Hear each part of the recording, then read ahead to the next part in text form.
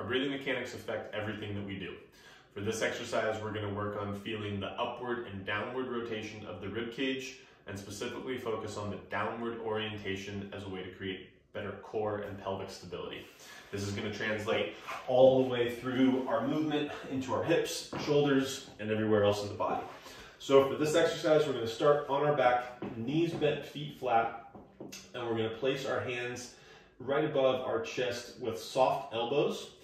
From here, we're going to take a full breath in and try and increase the pressure between our body and the floor. So as I take my full inhale, feel my lower back, middle back, and upper back all pressing more into the ground.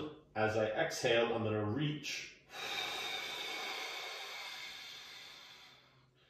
and hopefully feel some engagement as my ribs are pulled down by this strong exhale through the mouth, almost imagining like you're blowing through a straw.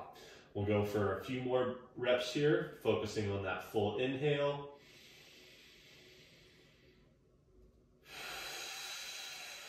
Full exhale, and as we exhale, we want to feel more of the middle and lower part of the back flattening against the floor.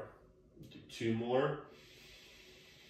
Feeling that breath all the way into the rib cage. As I exhale, reaching, rounding those shoulders, trying to protract or round my shoulders away from the ground.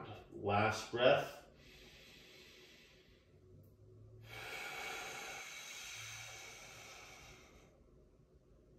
And relax.